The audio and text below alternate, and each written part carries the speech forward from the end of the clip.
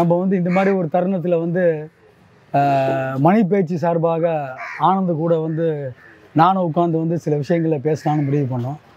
So நிறைய பேர் வந்து மணி பேச்சுக்கு ஃபாலோவர்ஸ் நிறைய பேர் வந்திருக்கீங்க. அண்டு பீச்லேயே நிறைய வாக்கர்ஸும் வந்திருக்காங்க. ஸோ இந்த மாதிரி ஒரு டைமில் வந்து ஒரு இம்பார்ட்டண்ட்டான விஷயம் டிஸ்கஸ் பண்ணால் பெட்டராக இருக்கும். ஏன்னா இது வந்து ஒரு பப்ளிக் ஃபாரமாக வந்து ஆனந்தும் நானும் கருதுகிறோம். அது இந்த மாதிரி ஒரு பப்ளிக் ஃபாரத்தில் வந்து காமன் குட்டுக்காக வந்து நம்ம பேசணுன்றது வந்து ரொம்ப இம்பார்ட்டண்ட்டான ஒரு ஃபேக்டரு. ஸோ மணி பேச்சு சார்பாக நான் எல்லாரையும் வந்து வரவேற்கிறேன். இப்போ ஆனந்த் நான் கேட்டேன் என்ன டாபிக் பேசலான்னு. ஆனால் நிறைய டாபிக் இருக்குது, என்ன டாபிக் பேசுகிறதுனே தெரில. பட் சின்ஸ் வந்து மணி பேச்சு வந்து எக்கனாமிக் ஆங்கிளில் வந்து நிறைய வந்து டாபிக் வந்து நான் ஆனந்தும் பேசிகிட்டு இருக்காரு. நான் அப்பப்போ அவர் கூட சேர்ந்து சில விஷயங்களை பேசுவேன். இன்றைக்குள்ளே ஒரு எக்கனாமிக் சினாரியோவில் வந்து இந்தியாவை பற்றி நம்ம பேசுவோம். பட் ஓவராலாக வந்து பாலிட்டிக்ஸுக்கும் எக்கனாமிக்ஸுக்கும் என்ன சம்மந்தம் அப்படின்ற ஒரு விஷயத்தை வந்து ஆனந்துக்கிட்ட வந்து நானும் ஷேர் பண்ணலான்னு இருக்கேன், அவரும் ஷேர் பண்ணலான்னு இருக்கா. நானும் வந்து தெரிஞ்ச சில விஷயத்தை வந்து ஆனந்த்கிட்ட கேட்கலான்னு இருக்கேன். ஆனந்த் வணக்கம். வணக்கம் சுந்தர். ஒன்றும் இல்லை, இப்போ வந்து நம்ம வேர்ல்டில் வந்து பொலிட்டிக்கலாகவும் வந்து எக்கனாமிக்காகவும் வந்து சுச்சுவேஷன் வந்து வேறு மாதிரி இருக்குது. ஸோ அந்த மாதிரி டைமில் வந்து எக்கனாமிக் ஆங்கிளில் வந்து எப்படி போகும், தட் இஸ் வேர்ல்டு எப்படி போகும், இந்தியாவும் எப்படி போகும்னு நினைக்கிறீங்க? 1990க்கு அப்புறம் that is most of them பறந்திருக்கவே மாட்டாங்க. ஆமாம், ஃபால் ஆஃப் தி பெர்லின் வால். ஆமாம். அதுலேருந்து ஒரு 30 இயர்ஸ் வந்து உலகம் வந்து ஒரு ஃப்ரீ அண்ட் டெமோக்ராட்டிக் சொசைட்டி வரைக்கும் போயிட்டு இருந்தது. கரெக்ட். எக்ஸப்ட் சைனா எல்லா கண்ட்ரியுமே ஃப்ரீ அண்ட் டெமோக்ராட்டிக்காக இருந்தது. பட் இப்போ வந்து வேர்ல்டு வந்து 2 பிளாக்காக உடையிறது. ஒரு பிளாக் வந்து ஒரு authoritarian regime, anti democratic regime and for liberal democracy ஒரு ரெஜீமாக உடையுது. ஓகே. அதை ஒரு சைடில் பூட்டினும் ஜி ஜிபிங்கும், ஆமாம், 2 பேருக்குமே ஒரு ஐடியாலஜியும் கிடையாது. Even north Korean leader, north Korea is ஒன்றுமே இல்லை, அது வேஸ்ட். பட் ஏன்னா அவன் மக்களை பட்னியாக போட்டுட்டு இருக்கிறான். கரெக்ட். But 2 authoritarian regime. ஆமாம். ஒன்று வந்து ஜி ஜிபிங் அண்ட் ஒன்று பூட்டின் அண்ட் ஜி ஜிபிங் ஒரு ஆக்சஸ். இன்னொரு ஆக்சஸ் வந்து America and the rest of Europe. Correct. இது ஒரு ஆக்சஸாக இருக்குது. சைனா வந்து அவங்க டில் ரீசெண்ட்லி அவங்க மணி பவரை யூஸ் பண்ணி belt and road இனிஷியேட்டிவ்னு entire Africa, Sri Lanka, இந்தியாவை சுற்றி எல்லாம் என்சர்க்கிள் பண்ணிட்டு இருந்தாங்க. ஓகே. பட் உங்களுக்கு ஞாபகம் நம்ம டிஸ்கஸ் பண்ணியிருக்கோம். கரெக்ட். இதே மாதிரி தான் ஜப்பான் ஒரு வேர்ல்ட் பவராக வந்தது 80ஸ்ல. ஆமாம். பிளாசா அக்கார்ட்னு ஒரு அக்கார்ட் இருந்தது 86. 2 அக்கார்டு. அந்த அக்கார்டுக்கு அப்புறம் ஜப்பான் கொலாப்ஸ் ஆயிடுச்சு. பேசிக்லி ஒரு ஜாப்பனீஸ் ரியல் எஸ்டேட் பூம் வந்து 89ல் கொலாப்ஸ் ஆயிடுச்சு. வெளில வந்து சைனா பவர்ஃபுல்லாக இருக்குதுன்னு நம்ம நினச்சாலும் அங்கே வந்து 2 பெரிய ரியல் எஸ்டேட் ஃபார்ம் போண்டி ஆயிடுச்சு. சைனீஸ் இன்ஸ்ட்ருமெண்ட் வந்து த்ரூ ரியல் எஸ்டேட் தான் கண்ட்ரோல் பண்ணுறாங்க சேவிங்ஸை. அந்த ரியல் எஸ்டேட் 2 கவுந்துருச்சு. எவர் கிராண்டு அப்புறம் கண்ட்ரி ரிசார்ட்டுங்கிறது எவர் கிராண்டோட 4 times பிகர். இது 2ம் இப்போ ஸ்டேட் ஆஃப் கொலாப்ஸில் ஆயிடுச்சு. அதனால இப்போ சைனாவில் வந்து ஒரு வேர்ல்டு வைடு ஒரு இன்ஃப்ளேஷனரி ஸ்பேஸில் இருக்கும்போது சைனா ஒரு டெஃப்ளேஷனரி ஸ்பேஸ் போகுது. ஸோ இதனால் நம்ம வந்து எக்ஸ்பெக்ட் பண்ணது வந்து சைனீஸ் யுவான் வீக்கன் ஆகிட்டே இருக்கும்னு. ஸோ சைனாலேருந்து இம்போர்ட்ஸ் இறங்கும். But China is under severe pressure. ஏன்னா அவங்க ஃபோர்ஸ்ட் ஆஃப் 1 family 1 child பாலிசிக்கு போனாங்க. So population in China is declining very fast. ஒரு பெரிய ஃபால் இருக்குது. So China is going to a deflationary spiral like Japan long before it becomes rich. So நம்ம எல்லாரும் GDP பற்றி பேசுகிறோம். ஜிடிபி முக்கியம் கிடையாது. பர் கேபிட்டா இன்கம் எவ்வளோங்கிறது தான் முக்கியம். நம்மள்கிட்ட எவ்வளோ மக்கள் இருக்காங்க, அந்த மக்களுக்கு எவ்வளோ ஜிடிபிங்கிறது தான் பர் கேபிட்டா இன்கம். ஸோ சைனாவோட per capita income is only middle level country. Mid level கண்ட்ரிலேருந்து rich country ஆகிறதுக்கு முன்னாடியே பாப்புலேஷன் கொலாப்ஸ் ஆகிடுச்சு. ஸோ தேர் இன் அ டிஃப்ளேஷனரி ஸ்பைரல். 2 யுவான் இருக்குது. ஒன்று அஃபிஷியல் யுவானு, ஒன்று offshore யுவானு. Correct. Offshore Yuan is trading at an 18-year low which is putting tremendous pressure on all currencies. அதே மாதிரி plaza Accord ஆன மாதிரி டாலர் இஸ் கெய்னிங் ஸ்ட்ரென்த். இப்போ ஜப்பானில் வந்து பிளாசா அக்கார்டில் வந்து எண் வந்து 178 இருந்தது. ஆமாம். ஸோ அதுலேருந்து 2 பிளாசா அக்கார்டில் வந்து 93 போய் இப்போ திரும்பி 147 வந்தது. அந்த மாதிரி கரன்சி லெவலில் வந்து யுவானுக்கு நடக்குமா? யுவான் தான் விழுந்துட்டே இருக்கு. Okay. In spite of best efforts of Chinese government, correct, yuan is falling. And yuan fall பண்றதுனால all Asian currencies will also fall. S, இந்தியாவும் விழுந்து 83.20 வரைக்கும் போய் கரெக்ட். நேற்று reserve bank dollar with 83. But rupee will also continue to fall. Rupee விழலைன்னா என்ன ஆகும்னா already எல்லா Chinese ப்ராடக்ட்டும் தான் இங்கே வாங்குகிறோம் நம்ம. So more Chinese products will come in. So rupee will also continue to fall. So இதில் வந்து என்ன ஆயிடுச்சுன்னா இந்த வார் எப்போ ஸ்டார்ட் ஆச்சுன்னா ரெண்டு குரூப்புக்கும் புட்டின் யுக்ரைன் இன்வைட் பண்ணோன்னா இவங்க ஸ்விஃப்ட்டுங்கிற ஒரு பேமெண்ட் சிஸ்டமை கட் பண்ணாங்க. அந்த பேமெண்ட் சிஸ்டம் கட் பண்ணோன்னா இவங்க தனியாக ஒரு ரஷ்யாவோட ரிசர்வ்ஸ் எல்லாம் அங்கே மாட்டிக்கிச்சு. So these guys are trying to start their own system. யார்? China, Russia. China and Russia trying to start their own system. Dollar சிஸ்டத்தை வந்து பிரேக் பண்ணிட்டு நினைக்கிறாங்களா? டாலர் சிஸ்டமை பிரேக் பண்ண மாதிரி நினச்சா நம்மளும் வந்து டாலரை பிரேக் பண்ணிட்டோங்கிற மாதிரி சொன்னாங்க. பட் டாலர்லாம் பிரேக்கே ஆகாது. வெளியில் போய் யார்ட்டையாவது கேட்டிங்கன்னா முதல்ல நம்ம ஆளுங்களே இந்தியா விட்டு வெளில போயிட்டான்னா ரூபா நோட்டா பச்சை நோட்டுனா பச்சை நோட்டு தான் எடுப்போம். ஏன்னா பச்சை நோட்டு தான் உலகம் ஃபுல்லாக போகும். இப்போ நீங்களே பார்த்தீங்க சைனாலேருந்து massive amounts of money is flowing out of China. So அதை கேபிட்டல் நிறுத்தி வச்சிருக்காங்க. That is you cannot transfer money. Dollar வந்து வெளியில் போயிட்டே இருக்கு, வெளில போயிட்டே இருக்கு. போன வாரம் கூட $15 பில்லியன் வெளில போச்சு. ஸோ அதுக்கு என்ன பண்ணாங்கன்னா தே ஸ்டாப் கேபிட்டல் ஃப்ளோஸ். உடனே அவங்க என்ன பண்ணாங்கன்னா எல்லாரும் பிட்காயினை சைனாவில் வாங்கி வெளிநாட்டில் வித்துட்டு இருக்காங்க 2 years. So there is a difference in price in Bitcoin in China and rest of the world. That is the money price for transferring money out of China to other country. Okay. And இப்போ வந்து Ecuador is one country. Financial Times ஒரு article வந்தது. Ecuador is one country where Chinese can enter without a visa. So through Ecuador வந்து Panama Canal வழியாக they are trying to get into America. Okay. So China is in serious trouble. And it is self-inflicted. ஏன்னா அந்த zero Covid பாலிசின்னு ஒன்று போட்டாங்க. So அந்த zero Covid பாலிசினால Chinese economy சரமட்டமாயிடுச்சு. And இவன் அத்தாரிட்டேரியன்னால அலிபாபாவை காலி பண்ணான். See, Alibaba was becoming one of the world's largest companies. And Ant also, இல்ல? Ant and Alibaba. இப்போ தலைமறைவாக இருக்கிறான் ஜாக்மா. என்னைக்காவது ஒரு நாளைக்கு இவங்களே வெளில விட்டு திரும்பி கூப்பிட்டுக்கிறாங்க. வெளியே விட்டாங்க நினைக்கிறேன். வெளில விட்டு திரும்பி உள்ள இழுத்துக்கிறாங்க. ஸோ அலிபாபாவை உடைச்சாங்க. அப்புறம் டிடின்னு ஒரு கார் ஹீலிங் ஆப் இருந்தது, அதையும் உடைச்சாங்க. ஸோ சைனீஸோட டெக் கம்பெனிஸ் எல்லாம் அவன் கண்ட்ரோல் பண்ணோன்னா டெஃபினட்டாக சைனா விட்டு பணம் வெளில போக ஆரம்பிச்சிடுச்சு. ஒரு நேஷனோட பவரே அதோட எக்கானமி தான். அந்த பணம் வெளில போகணுன்னா லாட் ஆஃப் ப்ரெஷர். அதே சமயத்தில் ஜெரோம் பவுல் இன்ட்ரெஸ்ட் ரேட்டை ஏற்ற ஆரம்பித்தாங்க. இன்ட்ரெஸ்ட் ரேட்டை ஏற உலகத்தில் இருக்கிற எல்லா ஸ்டார்ட் அப் கம்பெனியும் ப்ராப்ளமில் இருக்குது. இப்போ இங்கே இருக்கிறவங்களுக்கு எல்லாருக்கும் தெரியும், நெட்டில் பார்த்துருப்பீங்க பைஜூஸ் எவ்வளோ தவிக்கிறதுன்னு. இப்போ வந்து ஸ்டார்ட் அப் வின்டர்னு சொல்லிட்டு இருப்பாங்க. எல்லா ஸ்டார்ட் அப் கம்பெனியும் தவிச்சிட்ருக்காங்க. ஆல்மோஸ்ட் லாஸ்ட் 1.5 yearsல 1 லட்சம் வேலை பெங்களூர்லேயும் ஹைதராபாத், தமிழ், மெட்ராஸ் இதெல்லாம் ஸ்டார்ட் அப் கம்பெனியில் 1 lakh jobs have come down. And even in large companies like Infosys, Wipro எல்லாம் ரெக்ரூட்மெண்ட் கம்ப்ளீட்டாக குறைச்சிட்டாங்க. ஸோ நெட் நெகட்டிவ் இந்த மாதிரி ஆனதே கிடையாது. வெளில போகிறவங்களுக்காக ஆள் எடுக்கிறாங்களே தவிர புதுசாக ஆள் எடுக்கிறது இல்லை. வெறும் டிசிஎஸ் மட்டும்தான் ஒரு குவார்ட்டருக்கு 600 பேர் சேர்க்குறாங்க.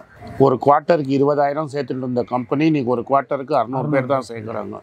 ஸோ இது வந்து overall this shows that we are tight up with the global economy. Chinese exports is coming down across the world, but India is exporting more from China. And நம்மளோட எக்ஸ்போர்ட்ஸும் சஃபர் ஆகுது because consequently our exports are suffering. So worldwide GDP குறையும். India எந்த side எடுக்கணும்னு தெரியாமல் தவிச்சிட்டு இருக்குது. ஒரு சைடில் ரஷ்யாலேருந்து ஆயில் வாங்கி எக்ஸ்போர்ட் பண்ணிகிட்டு இருக்காங்க. அட்லீஸ்ட் ஆயில் வாங்கி பீப்புளுக்கு சீப்பாக கொடுத்துருந்தா it would have been beneficiary. But ஆயிலை வாங்கி 2 ப்ரைவேட் கம்பெனி, ராசன் சாஃப்ட்னு ஒன்று இருக்குது, எஸ்ஆரோட ரிஃபைனரி வாங்கினது. இன்னொன்று மும்பை இந்தியன்ஸோட ஓனருக்கும் சீப்பாக கொடுத்து அவங்க ரிஃபைன் பண்ணி எக்ஸ்போர்ட் பண்ணிக்கிறாங்களே தவிர அந்த சீப் ஆயிலோட பெனிஃபிட் இந்தியன்ஸுக்கு கிடைக்கல. ஸோ எலெக்ஷன் வருதுன்னு கேஸை குறைக்கிறதுக்கு முன்னாடியே திரும்பி ரஷ்யாவும் சவுதி அரேபியாவும் ஒரு ஆக்சஸ் ஃபார்ம் பண்ணிக்கிட்டாங்க. இப்போ ஆயில் ப்ரொடக்ஷனை சோக் பண்ணிட்டாங்க. ஆயில் திரும்பி $95 a barrel போயிடுச்சு. So inflationary pressure குறையலை. So the world is going dangerously towards two-party system where one side is America and her allies, another is the Russia, China, and now Saudi Arabia axis. Is it a political division what happened in the Second World War or economically? No. Any economic and political all is entertained. Okay. You cannot see politics separate from economics. Correct. And definitely வந்து see Saudi and the prince authoritarian. So where you cannot have any control or any freedom. So that is you cannot have any political view in Saudi. So Saudi, China, Russia is one axis. On the other side you have America and America, Canada, Germany, France, England அதெல்லாம் ஒரு group. Actually நம்ம வந்து ஒரு pincer மூலம் மாட்டிக்கிட்டோம் 2 இதுக்கு முன்னாடி. நம்மளோட டெண்டன்சி இப்போ இருக்கிற கவர்மெண்ட்டோட டெண்டன்சி, சென்ட்ரல் கவர்மெண்ட்டோட tendency is an authoritarian tendency. நான் நினச்சா நாட்டோட பேரையே மாற்றுவேன், ஒரே நாளில் எலெக்ஷன் வைப்பேன், அதுங்கிறது இப்போ இதெல்லாம் அத்தாரிட்டேரியன் டெண்டன்சி. பட் நீ போய் சைனாவோட சேர முடியாது. ஏன்னா சைனா ஆல்ரெடி நம்ம ஊரில் பக்கத்தில் ஸ்ரீலங்கா மட்டும் இல்லை, லடாக்ல உள்ள வந்து ஒரு 10,000 ஏக்கரை முழுகிட்டான். ஸோ நீ சைனா பக்கம் அருணாச்சல் பிரதேசம் மேப்ல எந்தன்னு காட்டுறான். So you cannot become very friendly with an authoritarian regime. அதே சமயத்தில் அப்படியே அமெரிக்கா பக்கமும் சாய முடியல. இப்போ வந்து அவர் பாவம் ஆக்சுவலி G20 வந்து ஆல்ஃபபெட்டிக் ஆர்டரில் வரும். Sometimes it will change. 2009 மாறி மாறி வந்துட்டு இருக்கு. ஸோ இந்த G20 வந்து எடுத்து அவர் வந்து இந்த வருஷம் எதுக்கு போட்டார்னா எலெக்ஷன் வருது, அவருக்கு ஒரு ஷோகேஸ் மாதிரி பண்ணணும்னு பண்ணார். அன்ஃபார்ச்சுனேட்லி ஜிபிங்கும் பூட்டினும் பைகாட் பண்ணிட்டாங்க. அதனால தான் சொல்கிறேன், it is 2 blocks nights. Neither the Chinese president has come நார் தி Russian president has come. Okay, இப்போ பைடன் வந்திருக்காரு அமெரிக்காவிலேருந்து. ஆமாம்.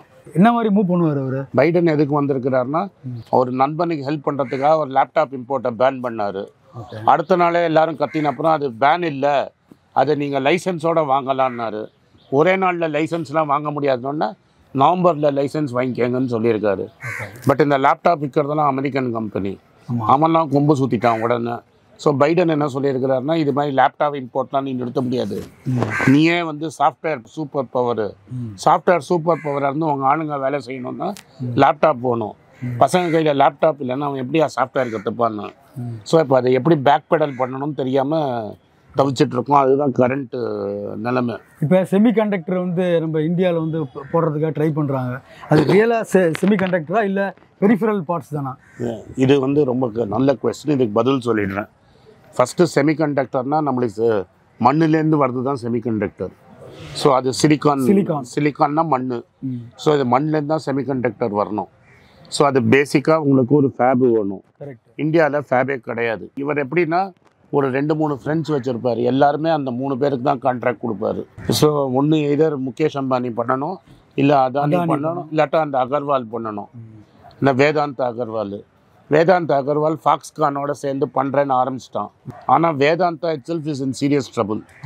அவன் என்ன பண்ணிட்டான், பேரண்ட் கம்பெனி வந்து இங்கிலாண்டில் ரெஜிஸ்டர் பண்ணி வச்சுருக்கான். அதில் ஒரு $15 பில்லியன் மேலே கடன் இருக்குது. His loan is in dollars, he is paying very high interest. But all the revenues in rupee. அவரோட கம்பெனியெல்லாம் இந்தியாவில் இருக்குது. ஸோ ருப்பியை டாலராக கன்வெர்ட் பண்ணி கடன் அடைக்கணும்னா ருப்பியோட வேல்யூ இறங்கிடுச்சு. ஸோ அவர்கிட்ட இருக்கிற எல்லா ஷேருக்கு இது எல்லாம் பிளெஜ் பண்ணிட்டான். இன்ஃபேக்ட் ராட்ஷைல்ஸ்ட்டு தான் பிளெஜ் பண்ணியிருக்கான். ஸோ அவன் பிளெஜ் பண்ணி மாட்டிக்கிட்டான். ஸோ அவனால் அந்த ஃபாக்ஸ்காம் குஜராத்தில் இந்த மகாராஷ்டிரா குஜராத் எலெக்ஷன் போது தவறாக நடந்தது. அது மகாராஷ்டிராவுக்கு போகுமா குஜராத்துக்கு போகுமான்னு அவன் குஜராத்தில் அனௌன்ஸ் பண்ணான். குஜராத்தில் அனௌன்ஸ் பண்ணோன்னா அந்த கம்பெனி அப்புறம் இப்போ ஃபாக்ஸ்காம் சொல்லிட்டான் இவன்ட்ட காசு இல்லை, நாங்கள் வெளில வந்துட்டான். அப்போ என்ன பண்ணாங்க, மெமரி கம்பெனியோட ஒன்று குஜராத்தில் லான்ச் பண்ணாங்க, ஃப்ளாஷ் டிரைவ்ஸ் அசம்பிள் பண்ணுறதுக்கு. It's not semiconductor, assembling of flash drives. அவன் என்ன சொல்லிட்டான், நான் வரேன், 100 ரூபா செலவாகுனா 70 ரூபா கவர்மெண்ட் கொடுக்கணும், 30 ரூபா நான் போடுவேன்னா. ஸோ 70% சப்சிடியோட அவன் குஜராத்தில் பிளான் கட்ட ஆரம்பிச்சிருக்கான். சப்ஸ்டான்ஷியலாக இன்வெஸ்ட் பண்ணுறது டாட்டாங்கிற கம்பெனி தான். டாட்டா எலக்ட்ரானிக்ஸ்னு ஒரு கம்பெனி. அது பெரிஃபெரி தானே, பெரிஃபெரி பார்ட்ஸ் தானே? இல்லை அவன் ஸ்டெப் பை ஸ்டெப் போகிறான். ஓகே. இன்டெல் முதல் வேலை அவன் என்ன பண்ணான்னா, இன்டெல்லேருந்து 2 பேரை பிடிச்சின்னு வந்தாங்க. Intel is run by lot of Indians. அதில் வந்து 2 இந்தியனை கூட்டின்னு வந்து இங்கே ஹோசூர் கிருஷ்ணகிரி பக்கத்தில் டாட்டா எலக்ட்ரானிக்ஸ்னு ஒரு பிளான் போட்டான். ஸோ அவன் கொடுத்த அட்வைஸ் என்னென்னா, நீ எடுத்த உடனே மண்லேருந்து சிலிக்கான் பண்ண முடியாது, அசம்பிள் பண்ணி டெஸ்ட் பண்ண ஆரம்பிங்கன்னு சொல்லியிருக்காங்க. So Tatas have started and assembling and testing plant near Krishnagiri. They have started construction. அது பேர் டாடா எலக்ட்ரானிக்ஸ்னு. அதுக்கப்புறம் இப்போ அடுத்தது என்ன பண்ணியிருக்காங்கன்னா, ஆப்பிளோட டைப் பண்ணி they are going to assemble apple phones. வின்ஸ்ட்ரான்னு ஒரு கம்பெனி இருந்தது, அந்த வின்ஸ்ட்ரானோட ப்ராஜெக்டை இவங்க வாங்கிட்டாங்க Tatas. So first Indian company to get in anywhere near semiconductor manufacturing, assembling along or Indian company, not a foreign company set up in India, is Tata's. Because lot of money is required.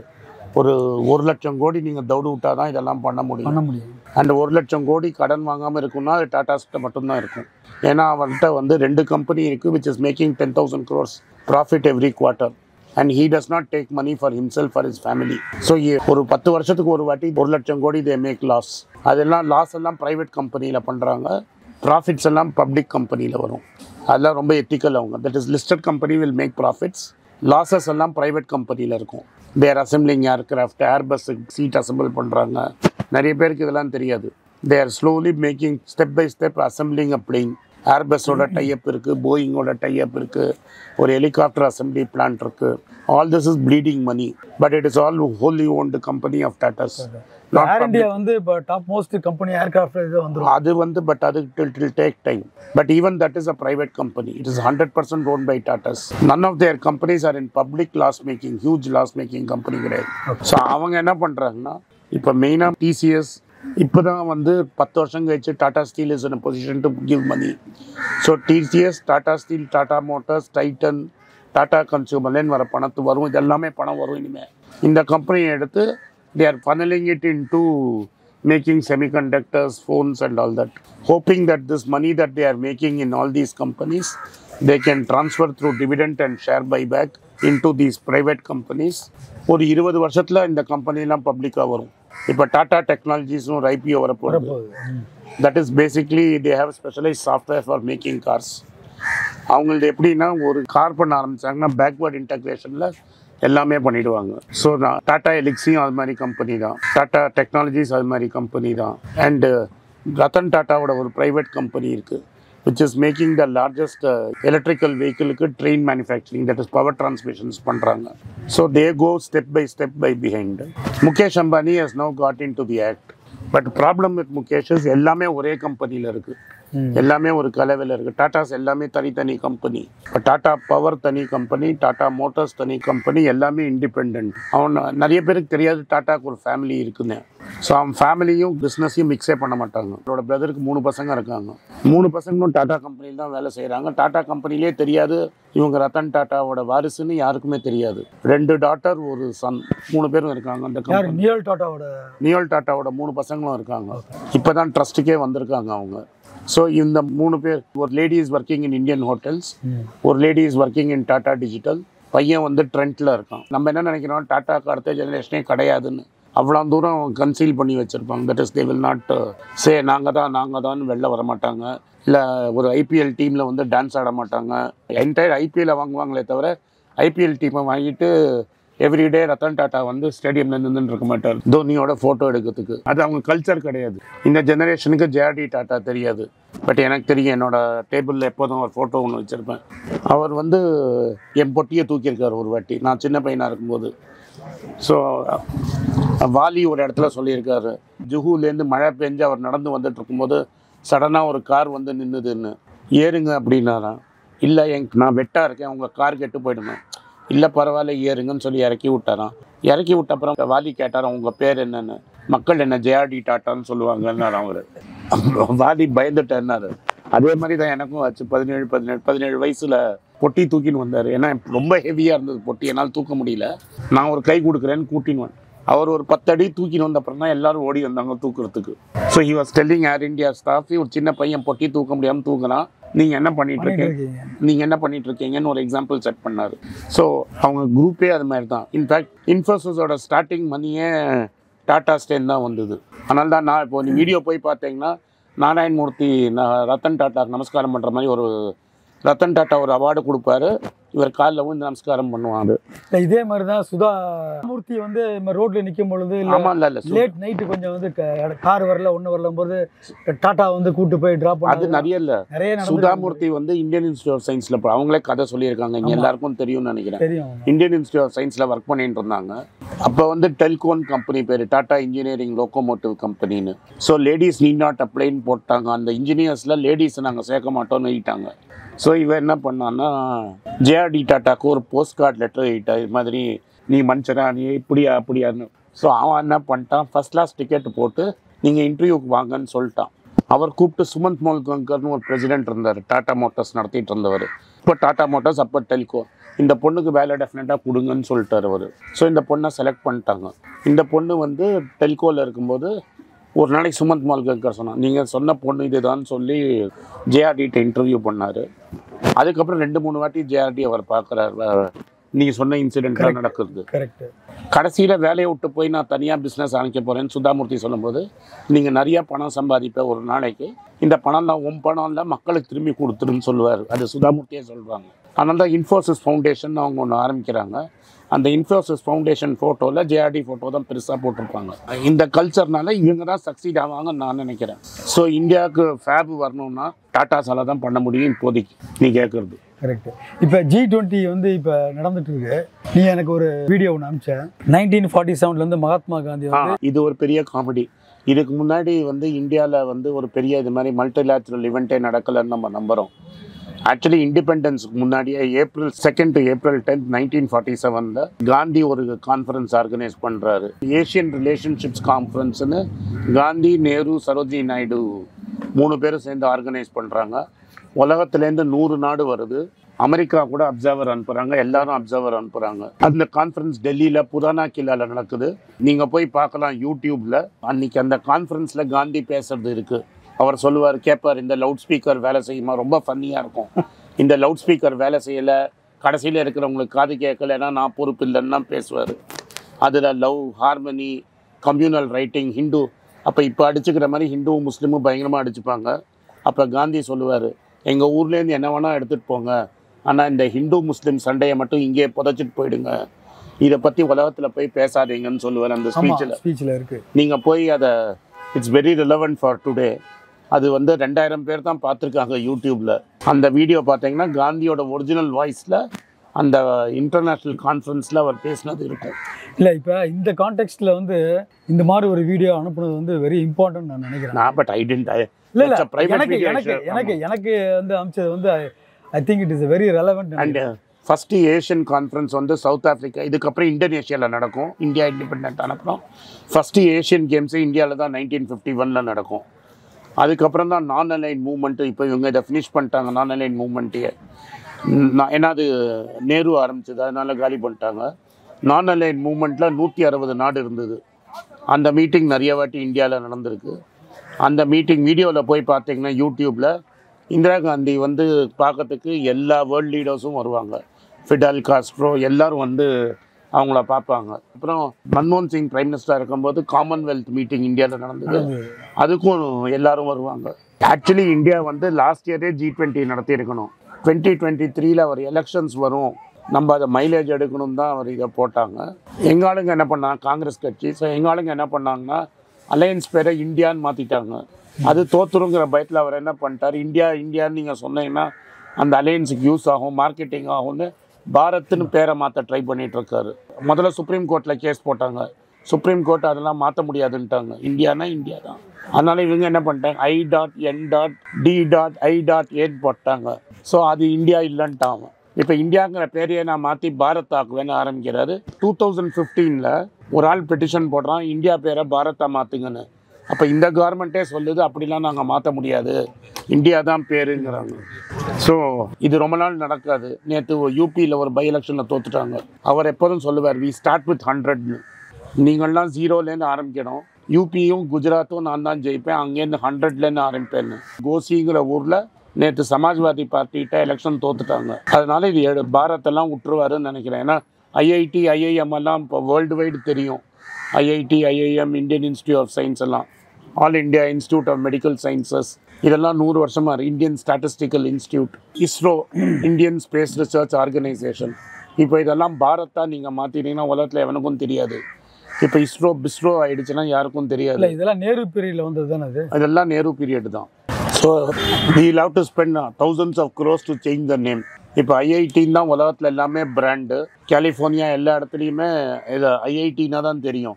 நீங்கள் போய் அதை பிஐஎம்னா அது Bharathidasan institute of மேனேஜ்மெண்ட்டா இல்லை Bharathidasan institute of டெக்னாலஜியான்னு தெரியாது. ஐஏஎம்க்கும் பிம்முக்கும் வித்தியாசம் போயிடும்.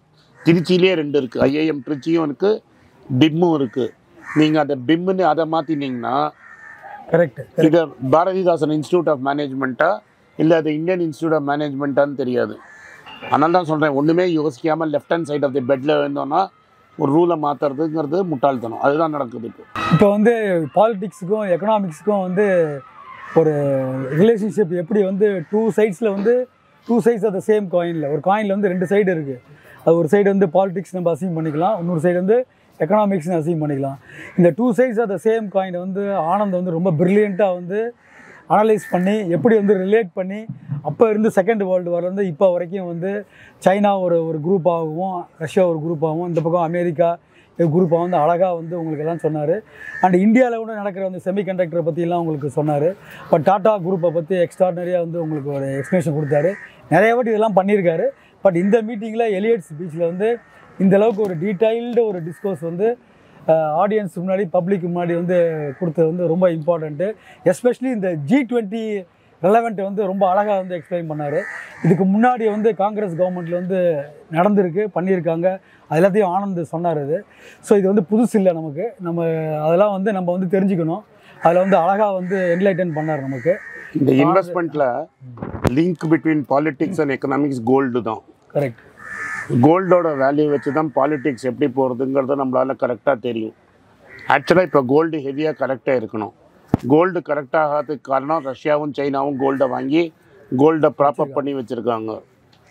So every time US dollar increases gold has to fall. இதுதான் rule. But இந்த வாட்டி US டாலர் ஏறியும் கோல்டு விழலை. ஏன்னா Russia, China, Turkey 3 countries are buying gold all the time at high prices to keep gold at 5,500. If they stop buying gold, gold will come to 4,900.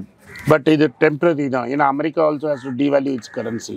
American currency ரொம்ப strong ஆகிடுச்சுன்னா அவன் பிஸ்னஸும் அடிப்படும். So அடுத்த 18 மாதம் உங்களுக்கெல்லாம் gold buying opportunity. when America starts to cut rates, latest 18 months, it can happen before, but latest 18 months வரைக்கும் maximum தாக்கு பிடிப்பாங்க. அதுக்கப்புறம் கோல்டு ஏற ஆரம்பிக்கும். ஸோ கோல்டு தான் லிங்க். நீங்கள் கோல்டு லிங்க்கை வச்சே உலகத்தில் பாலிடிக்ஸ் என்ன ஆகுதுங்கிறத சொல்லலாம். கரெக்ட். ஏன்னா அப்போ இருந்து பார்த்தீங்கன்னா 3000 years வந்து கோல்டு தான் ஹெட்ஜின்னுவாங்க. ஏன்னா இது கோல்டை மேனுஃபேக்சரே பண்ண முடியாது.